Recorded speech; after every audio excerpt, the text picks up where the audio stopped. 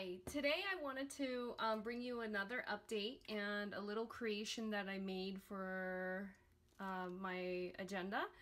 And I will link the original videos that I saw here on YouTube down below. There were two videos that I saw that kind of inspired me to make my own thing here.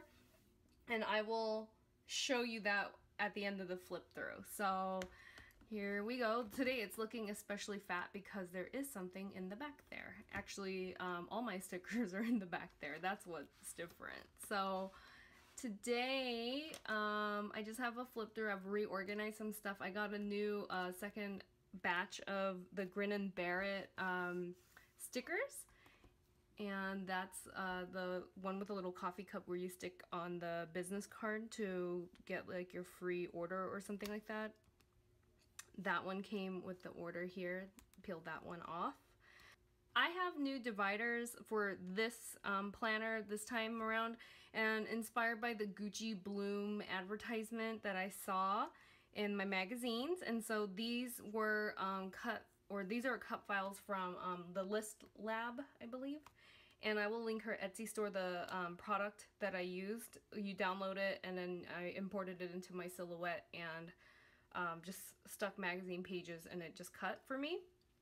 The only thing is with that is I had to cut the second divider. These are cascading, by the way. They look kind of like this, where the last one is the longest. And I think I have a couple new Peanut Planner Co. inserts in here, and they are, where would they be? Oh, actually, okay, so like under work stuff, I put in, these were freebies from her Facebook group. The line, just simple line notes. I got these because these are 1 through 31 for each month, and I kind of figured you could use these as like a gratitude journal, or even you can use these to notate like certain things that happen throughout the day. And the reason why it's in under work stuff here is that I want to start notating things that happen at work. Like if there's an event or something, I don't know, even for HR purposes, you can always track stuff. And things that would not necessarily go in the calendar, like if I had to look it up real quick, I wouldn't have to dig up like a whole year's worth of, you know, pages to get to it. And so that was a new one. Then I have, I think under lists, I have, nope. I guess I don't. It's not under oh, you know what? It's under reference. So I got these. These are the menu and the groceries because I want to try to plan out my meals a little bit better.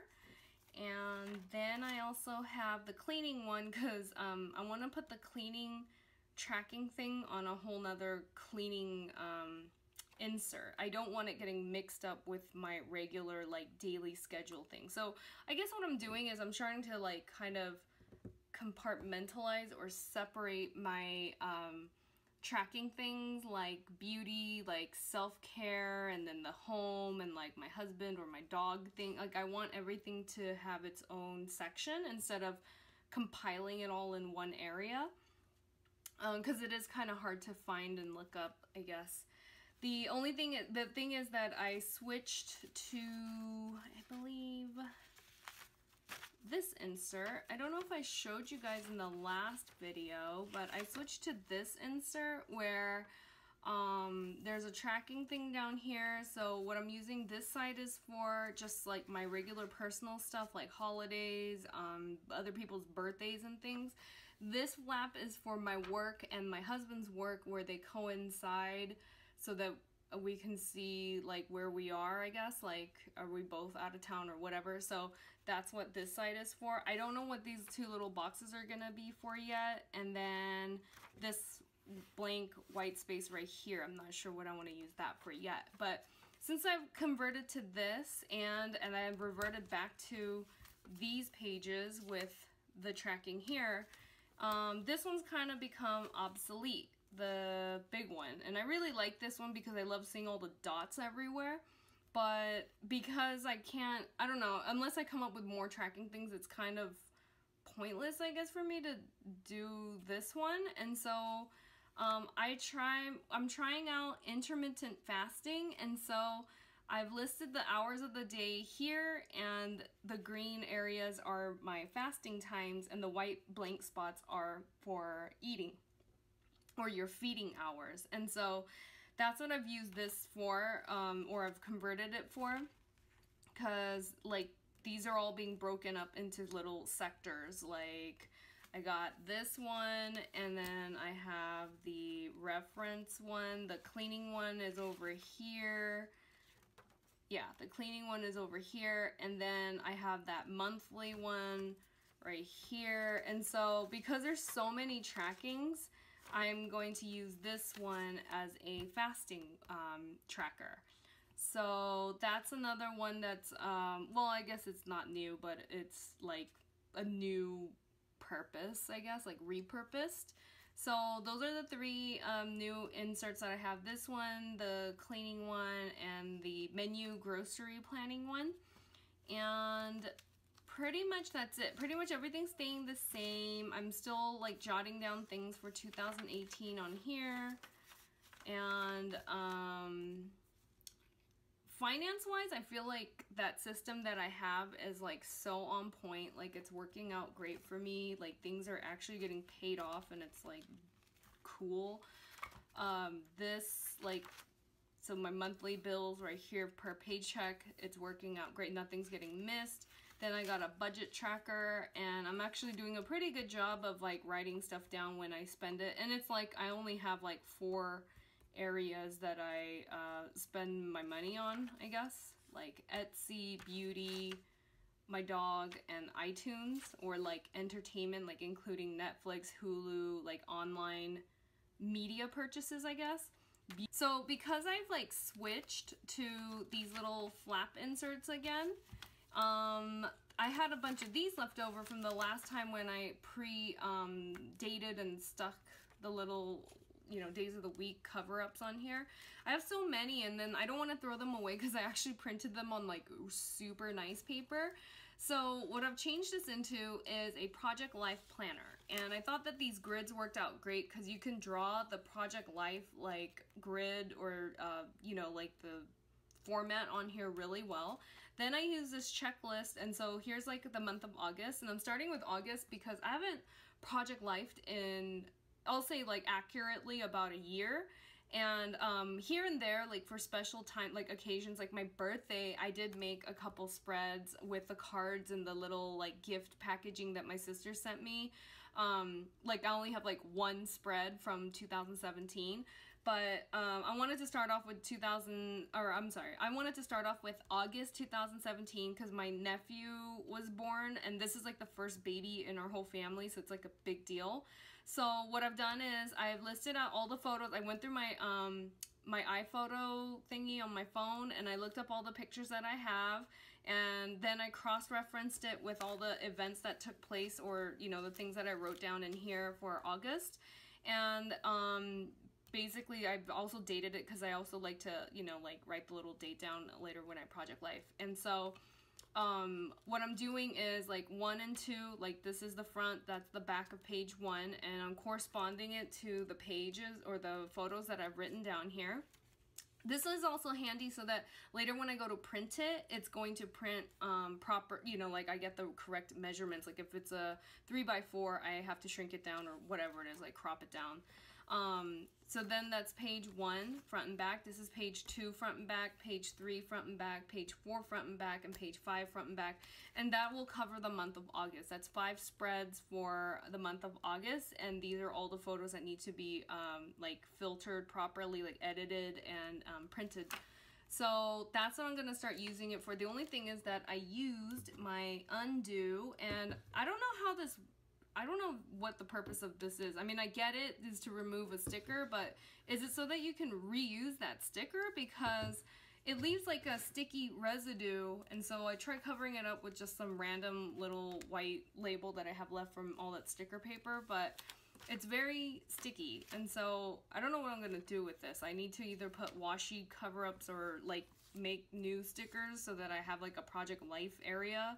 But basically I'm just repurposing this because the boxes are just like so convenient to draw out the layout. So like this one is just going to be a full page front and back. This is like the 4x6s front and back, and then these two, or the 3x4s, there's 4 on each page.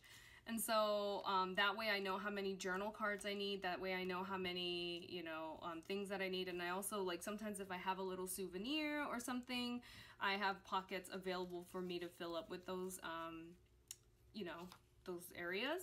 And so I'm thinking that I could, like, yeah, I don't have these, but I mean, they can be just like notes or like future planning or whatever, but I'd rather use it for something like this than to toss it out and then to start cutting up new paper to just for this purpose.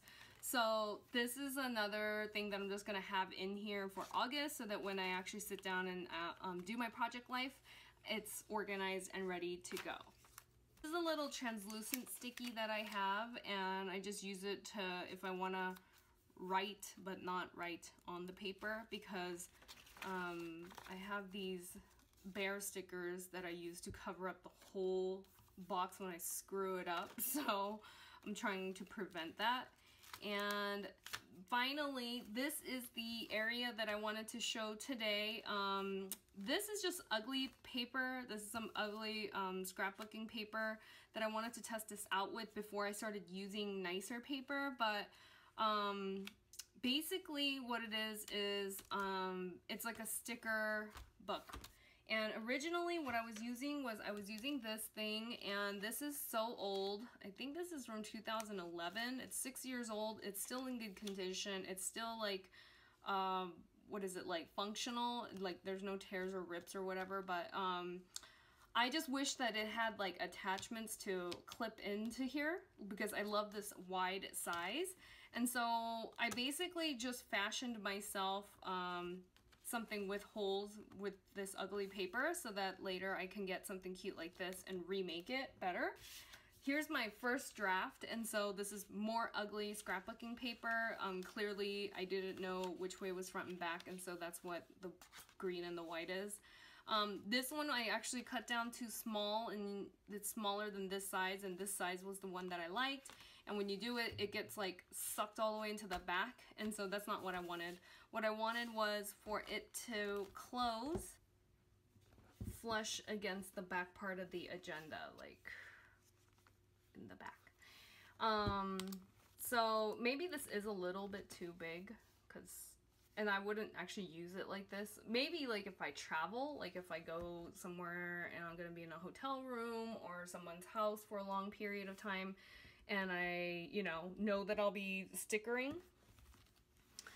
If I'm at home, I don't know why I would need to carry it like this. That's just kind of crazy, because it's really fat, it's really thick. These are all the stickers that I own.